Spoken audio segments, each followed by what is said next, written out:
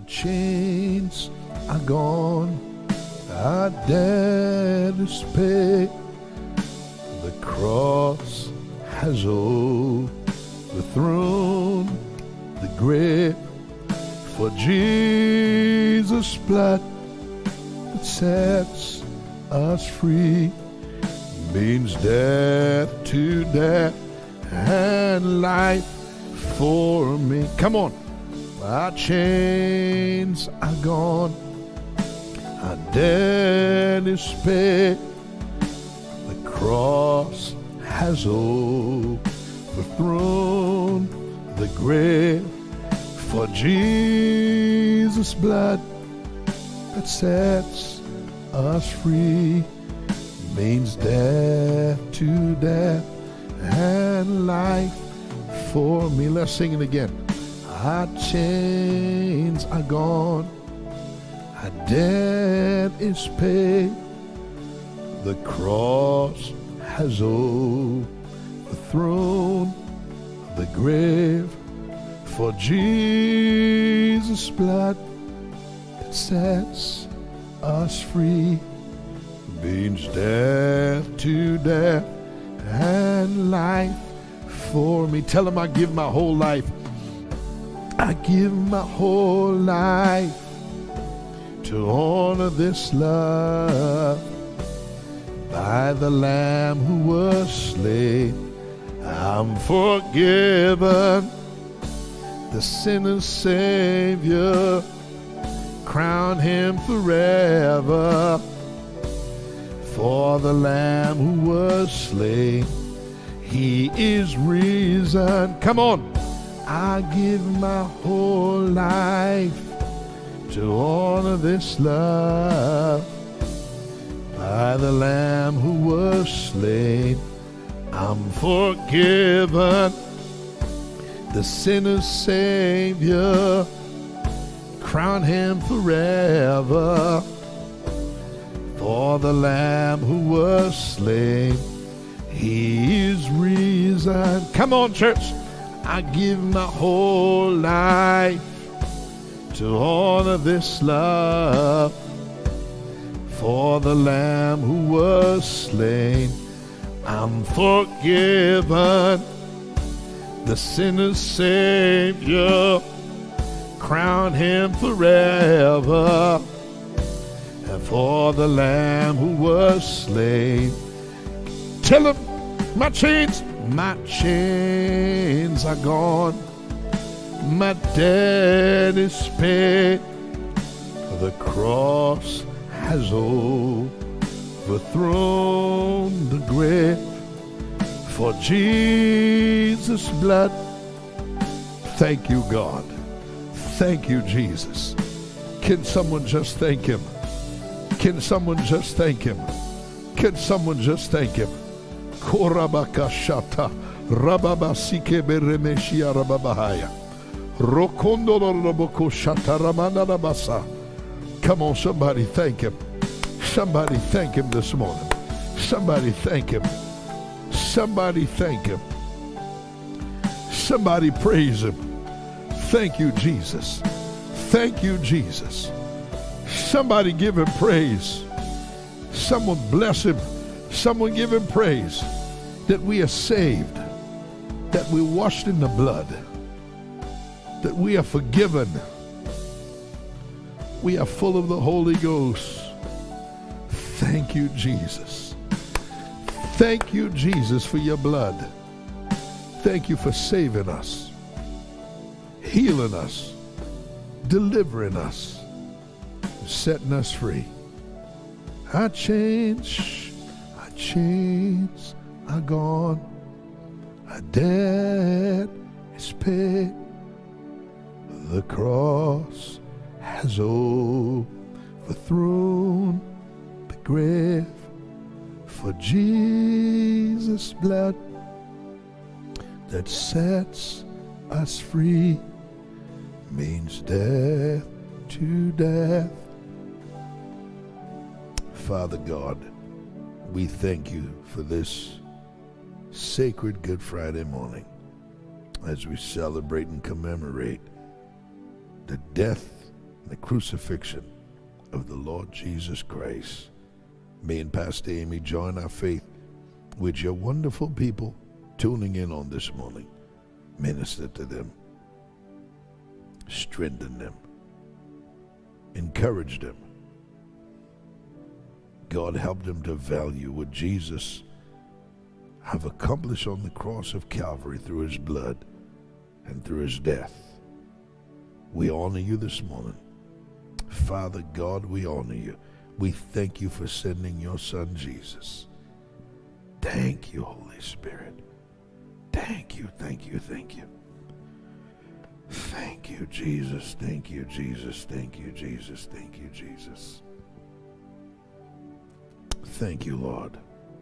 I dare someone lift your hands to heaven and say, thank you for the blood. I thank you for the blood of Jesus. I thank you for the blood. Thank you for the blood of Jesus. I thank you for the blood of Jesus. Glory to God. I thank you for the blood of Jesus. Thank you, Lord. Thank you, Jesus. Thank you, Holy Spirit. Glory to God. Means death to death and life for me. Praise God. Good morning. Good morning to you, saints of the Most High God, as we continue our series, The Fight is Fixed. I want to talk about this morning. Jesus died for you and me. He died on that old rugged cross. And I want to take you into the book of Matthew chapter 27, verse 22 through 60. And I am going to read a lot of scriptures to you this morning. I just love the word of God. I love the gospel of the Lord Jesus Christ. The fight is fixed. Now, we talked about how Judas betrayed Jesus on yesterday. He absolutely sold him out. Sold him out for 30 pieces of silver. You will do anything when the devil get inside of you. And you got to do everything in your power to keep every door closed to the devil. The Bible says, give no place to the devil. Listen, why would he say that? He warns us because you can give place to the devil. And he's warning you and telling you, I put the power in your hands. Give no place. It's up to you, saints. You got the Father, you got the Son, you got the Holy Ghost, and you have your own will. And you got to choose to yield to the will of God on a daily basis. Jesus said, if a man wants to follow me, he must first deny himself daily. Take up his cross and follow me. It's a daily decision to follow Jesus. Judas had betrayed him. Now this brings us to Christ, his crucifixion, his suffering, his judgment. Matthew chapter 27, verse 22 through 60, Pilate said unto them, what shall I do then with Jesus, which is called Christ? They say unto him, let him be crucified. Because Pilate had a tradition that during that time of year, they would release somebody, a choice of the crowd, and they chose Barabbas, and the Pharisees had them yell, Jesus, what should I do with him that is called Christ? They yell, crucify him, let him be crucified. And the governor said, why? What evil has he done? But they cried out the more, saying, let him be crucified. When Pilate saw that he could prevail nothing, but that rather a tumult was made, he took water and washed his hands before the multitude, saying, I am innocent of the blood of this just person. See ye to it. How wrong Pilate was. Even his wife sent a message and warned him.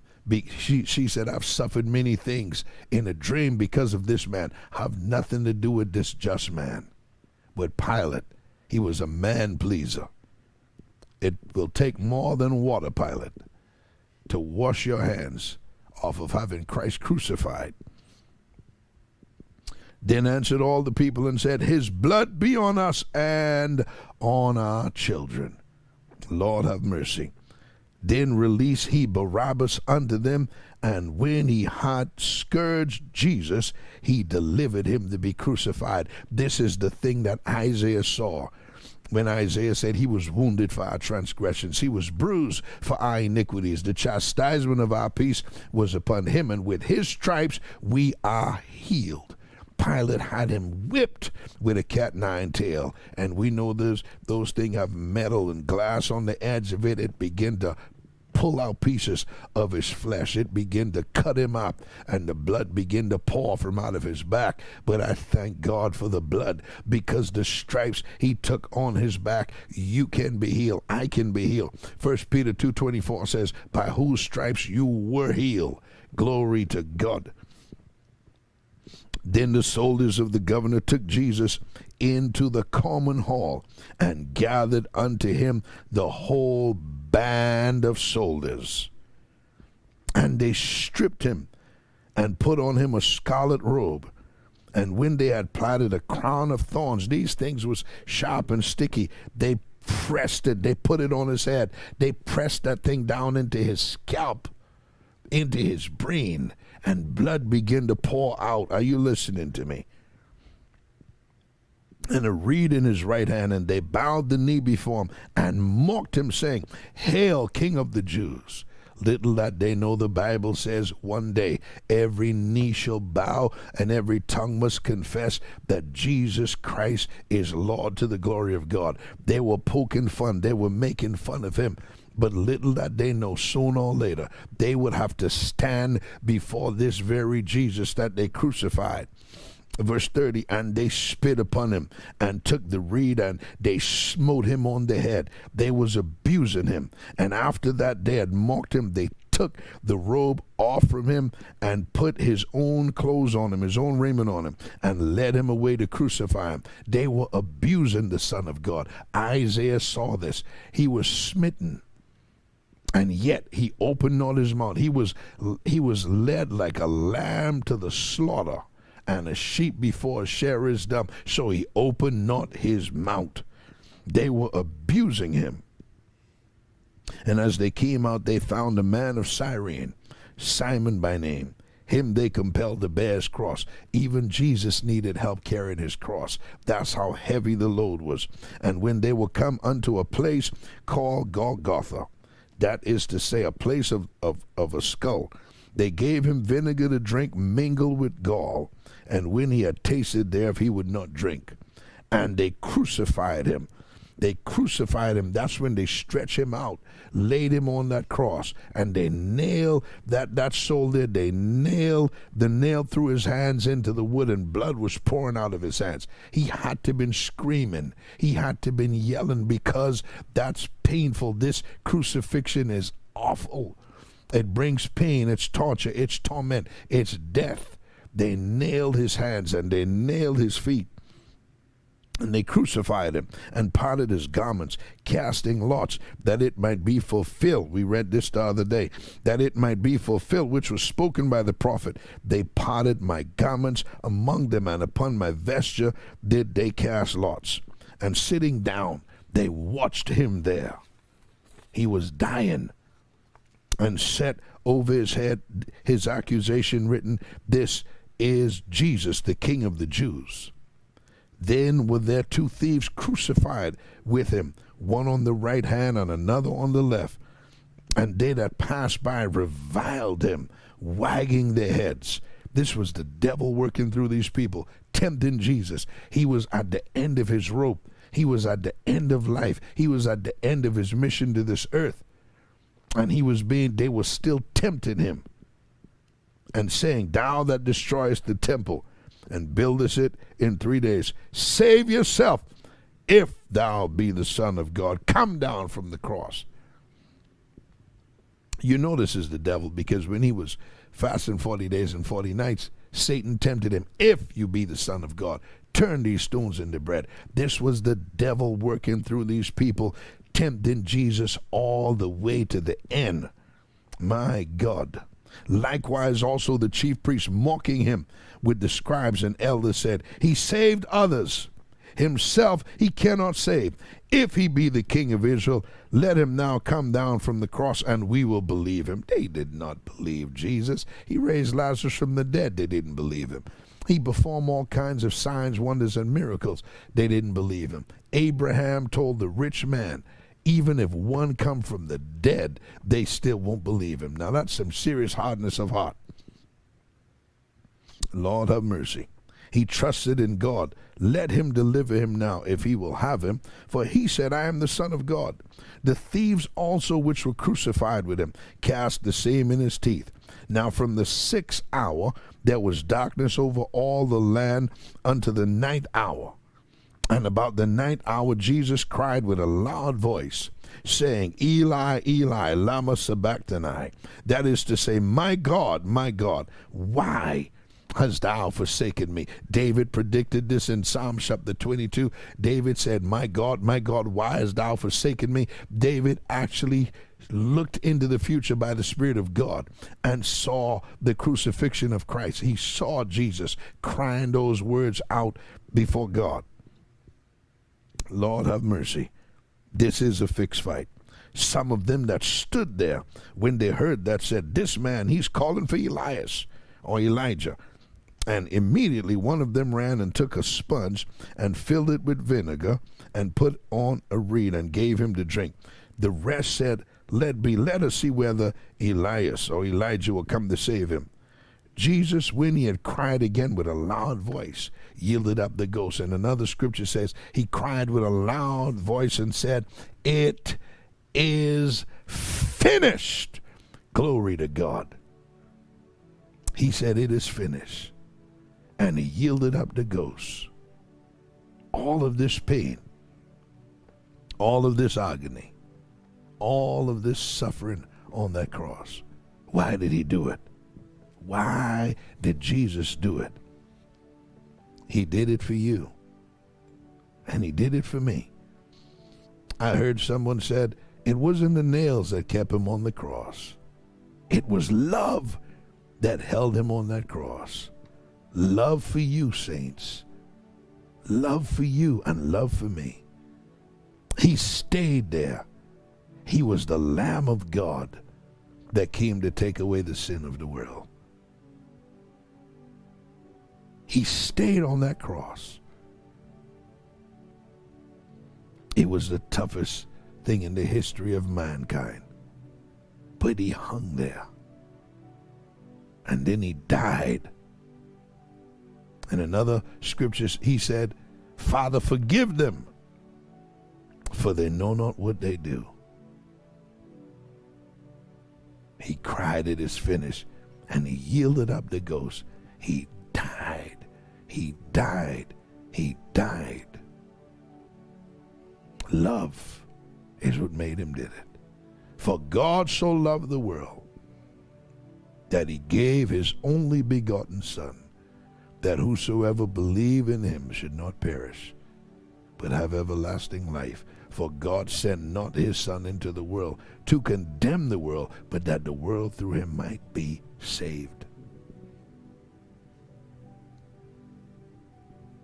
And behold, the veil of the temple was rent in twain, or rent in two, from the top to the bottom, and the earth did quake, and the rocks rent. The timing of this, it can only be God.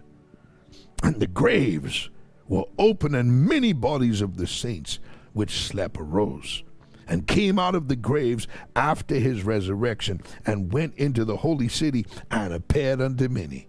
Now you know some people were passing out and screaming when they saw some of their great-grandparents who had come out of the grave, and appeared to many before Christ took them up there with him into heaven. It amazes me right here in verse 54.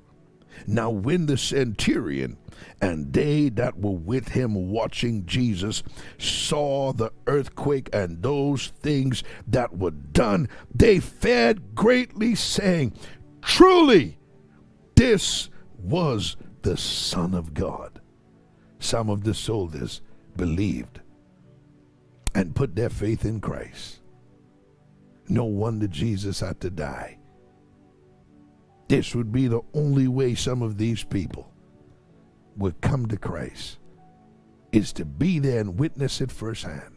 And the Bible says, when the centurion and they that were with him watching Jesus, so some of the other soldiers, when they saw the earthquake and those things that were done, they feared greatly, saying, truly, this was the Son of God.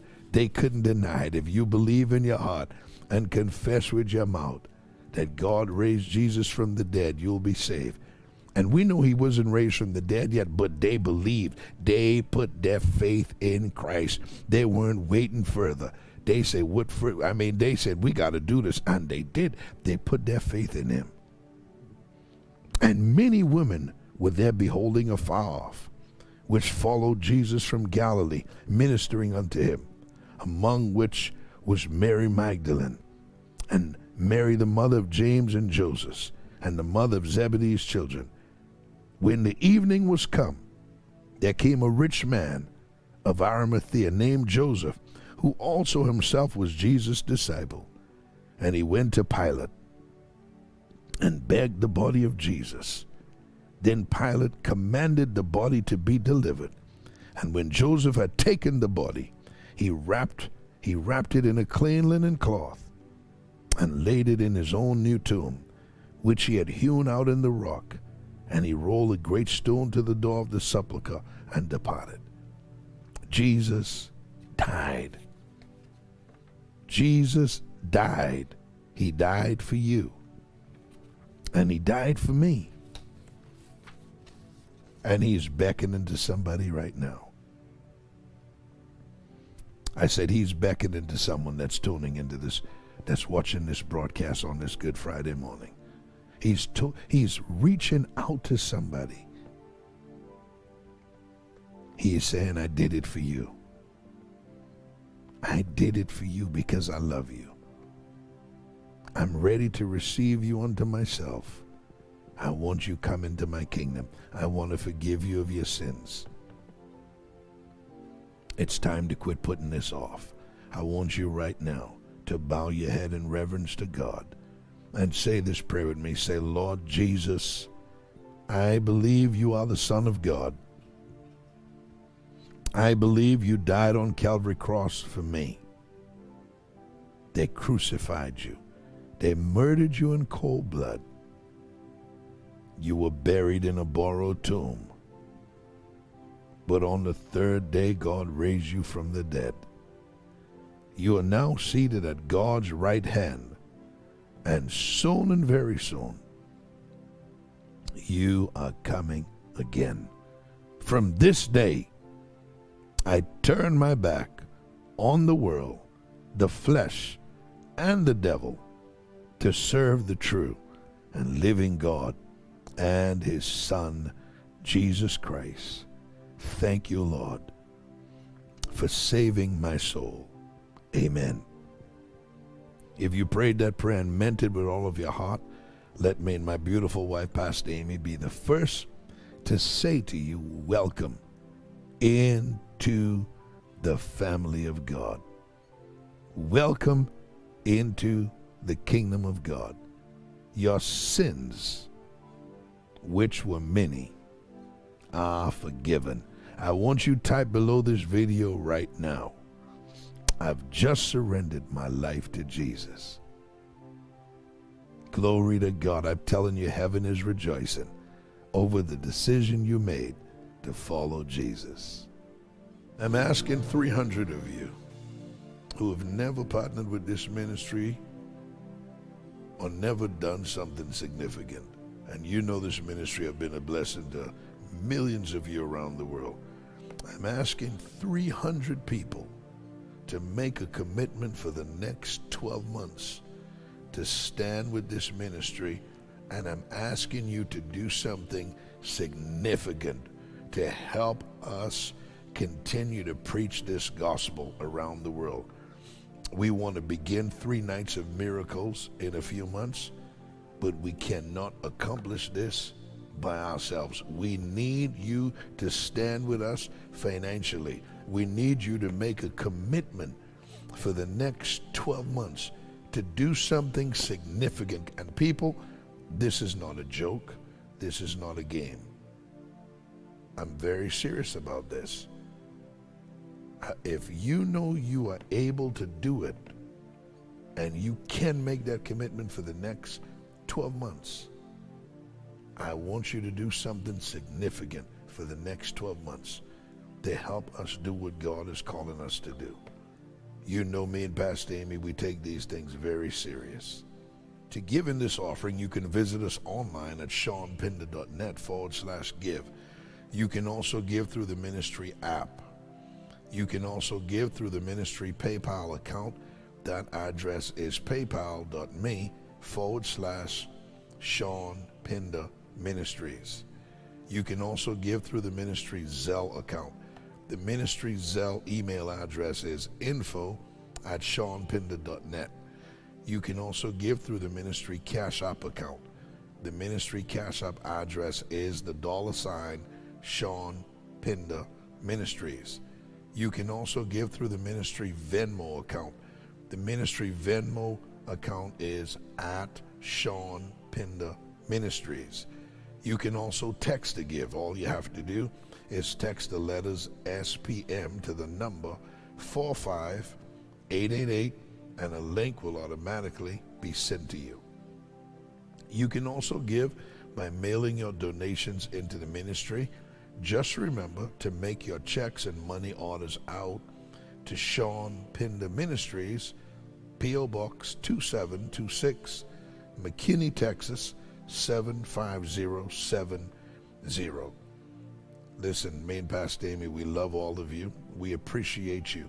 And a huge thank you to our partners who make this broadcast possible to help us take this gospel around the world. We love all of you.